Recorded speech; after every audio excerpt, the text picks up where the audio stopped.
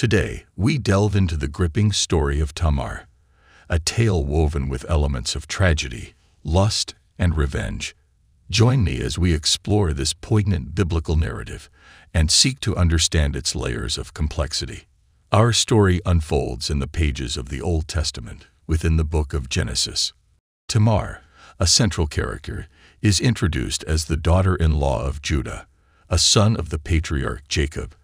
The stage is set in a patriarchal society where lineage, honor, and justice hold significant weight.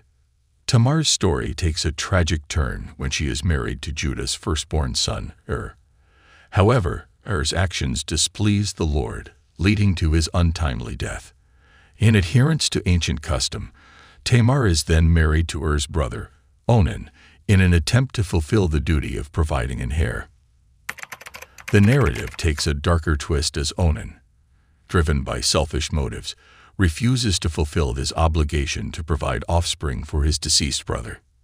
His sin, described as spilling his seed, results in divine retribution and his own demise, leaving Tamar widowed once again. With the loss of two husbands and no heir, Tamar finds herself in a precarious situation. In this patriarchal society, the duty to provide an heir falls on the shoulders of the next male in line, Judah's youngest son, Shelah. However, Judah hesitates, fearing that Shelah might also meet an untimely fate. Tamar decides to take matters into her own hands.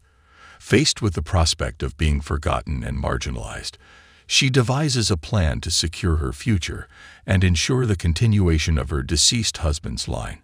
She disguises herself, veils her identity, and positions herself along Shelah's path. In a twist of events, Judah, mistaking her for a prostitute, engages in relations with Tamar. Tamar's actions, though unconventional, highlight her resourcefulness and determination to overcome the challenges posed by societal norms and her own circumstances. Tamar's widowhood is a poignant chapter in biblical narrative, shedding light on the societal expectations, challenges faced by women in a patriarchal structure, and the complex dynamics surrounding issues of inheritance and progeny.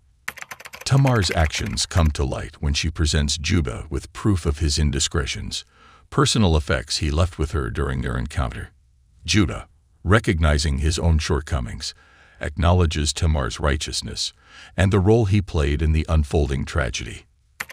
As we continue to explore these ancient stories, it becomes clear that they offer not only moral lessons, but also insights into the intricate tapestry of human relationships, societal norms, and the quest for survival and continuity.